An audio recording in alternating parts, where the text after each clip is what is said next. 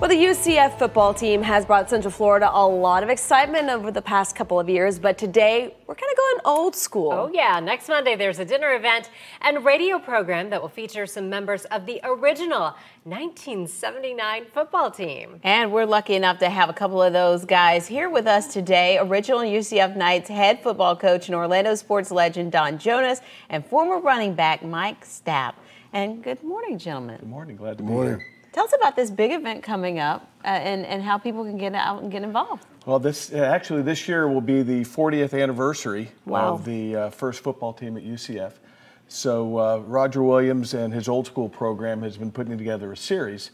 So with Jim Flanagan and Christner's, so what we're going to do is kind of have a program Monday night at Christner's. Oh, Christner's. Coach Heupel's going to join us from UCF, the current head football coach.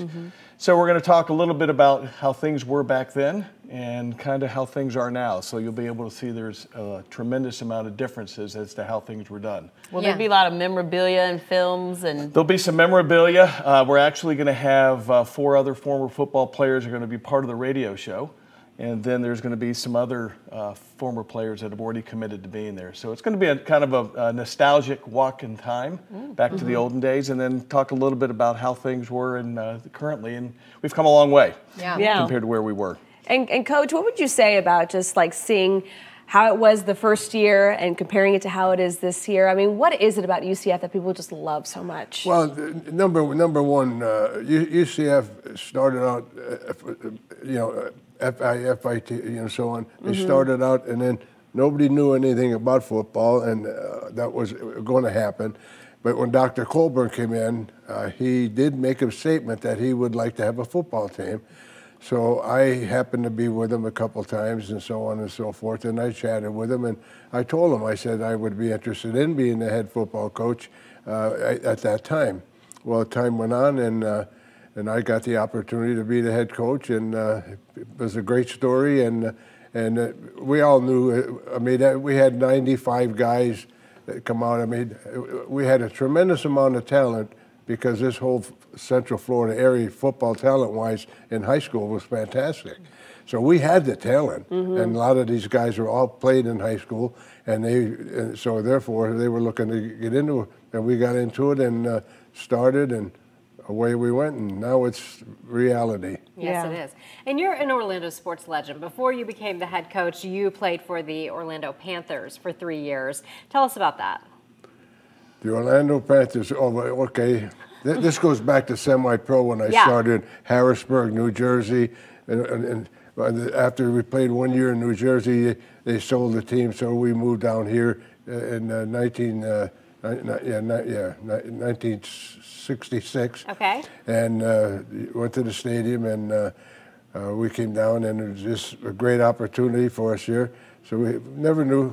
We started here. We played 5 years here, and I was MVP 3 years in a row in the league, and so it went on. And then we got a little greedy, the players did. And it's very similar to what you're going to see right now in the football that's here now. Okay, the Apollos. Okay. Very similar, but they made a heck of a lot more money than we did. we got $75 to play. That wasn't much money. Is that per game? It's the same type of, per game. It's the same type of atmosphere, looking for that opportunity to get another chance to go back up. And so I went from here to Canada, played 5 years in Canada, and then came back here and got a job with the city of Orlando, which helped me get the job at UCF. That's amazing, full circle. And so again, what time is it? What's all the events kind of info? Okay, so Monday night at 5:30, there's going to be a social hour, and then there's going to be dinner afterwards. And then we're going to, Roger's going to actually have a radio show that we're going to tape, and so there'll be some opportunities to talk a little bit about that. And then Coach Heupel will be there to talk really a little bit about where the program is, which is really interesting because, when we traveled, everything was by bus. We didn't even know what a plane looked like. And we had four players to a room. We had 2 players per bed. Oh, wow. So, yeah, because it was kind of a string shoe budget. We played one time in Virginia. We had to leave on Thursday morning to be able to get there for a Saturday game. So, but just, to see, and it was interesting back then, you know, we'd be watching, you know, the Florida States and the Florida, and we say, boy, one day I hope we can get to that program. And now you look at the success we've had with the Fiesta Bowl and, you know, and the undefeated season. And what's really nice is each year UCF does a kind of a homecoming game, I think, for all the football teams that have been there. And the original class from 1979 always has the largest attendance of any group, and it's usually at least double. And I think you look back, the players played the game for the love of the game, and there's just a unique bond, I guess, whenever you're the first at anything. And so it's been fun. It's been a good ride.